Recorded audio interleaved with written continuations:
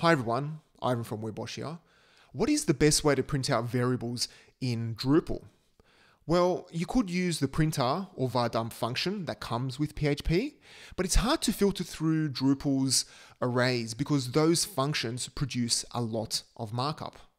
Now, in Devel, you have the DPM and DSM function, but they use an old, outdated library called Krumo to print out variables. Now there's a big push to move all of that functionality over to Kint, which is a new modern debugging tool for PHP.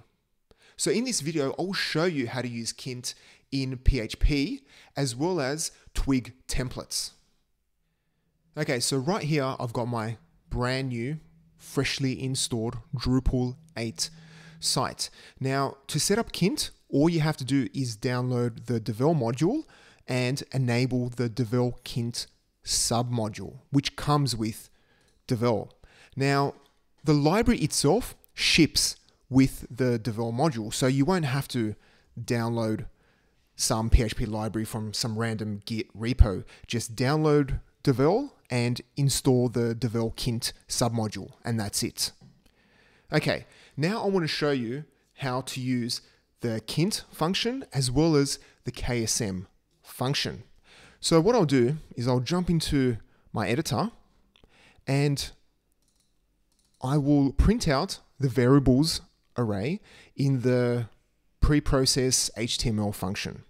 So what I'll do is I'll go into themes, bartech, and open up the .theme file. Now, do not do this on your own Drupal site. I'm only modifying bartech because I don't want this video to be an hour long, but never ever modify anything in anything under /core. So what I'll do is just enter in Kint and let's just add in the variables because this is what you use the DPM or DSM really for, just to print out and see what's in the variables array. Okay, so now if we just go to the home page, you'll straight away see the Kint debug right at the top of the page. And then you can just make your way through the beautiful arrays that Drupal loves to generate. But you do have a few classes and a few methods here. And yeah, pretty straightforward. Now, the Kint function prints everything at the top of the page. And what I mean by that is if we go into view source, you'll straight away see all of the lovely generated debug messages right at the top of the page. Now the next one, which I want to show you, is KSM. So let me just type in KSM. And if I click into it, you will see that the KSM function uses the Drupal set message. So this means that KSM will generate a dump of the array and then render it using the Drupal set message. Okay, so if we go back to the home page and refresh, you will see that the printed variable is shown in the messages area.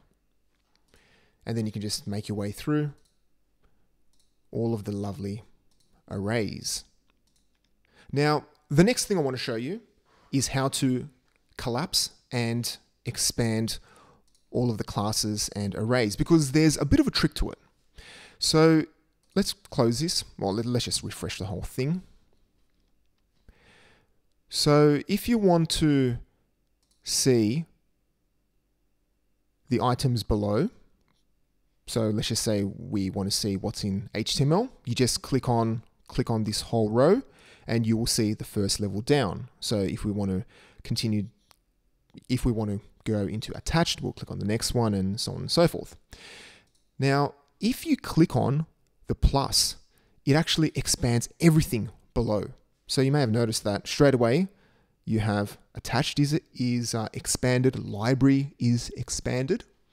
But if I go right to the top here and then click on plus, you'll see absolutely everything's been expanded. So this is useful for when you have to search for a particular array, and you know that there's a title array or a type array, or sorry, a key, and it makes life a lot easier when you have to search for things instead of just trying to click and find your way through all of the nested arrays or objects. So let me just show you that again. If you click on the plus, you'll see everything has been expanded. If you want to collapse everything, just go to the top, click on the bar, and then just make your way. Sorry, click on the minus, and then make your way through the array level by level. Okay, so the next thing I want to show you is how to use Kint in your Twig template. So what I'll do is I'll jump back into my IDE, and I'll go into the templates folder and open up page.html.twig. And what I'll do is use the curly brackets, so 2 curly brackets. So you open it up with 2 curly brackets and close it. And I'll enter in the function Kint. And I do know, you can see that there's a page variable being passed. So I'll just add that in. And then if we go to the home page and refresh, you will get this warning. I don't know why I'm getting this warning, but you can ignore it. It only appears when you use the Kint function in a Twig template, but everything else still renders perfectly fine. So here you can make your way through the page variable. And again, if you want to expand or collapse absolutely everything, just click on the plus or minus. Now, something to be aware of is that by default, none of these debugging tools for Twig will work, because out of the box, Drupal turns off Twig debugging. So what you will have to do is turn on the Twig debugging by doing the following things. So first of all,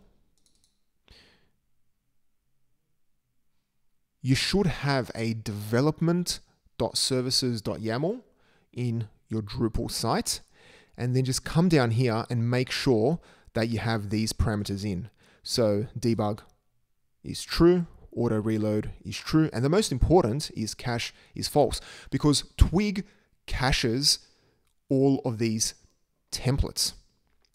So this can be frustrating because often while you're learning Drupal 8 and playing around with Twig templates, you will come here, make a few changes, refresh the site, and then nothing happens. And that's because Twig has cached it. So you have 2 options. You either run the cache rebuild function every single time you change a Twig file, which is very cumbersome and annoying, or you turn on Twig debugging and also turn off caches, the Twig caches. And another thing which I'm doing on all of my Drupal 8 sites is making use of this settings.local.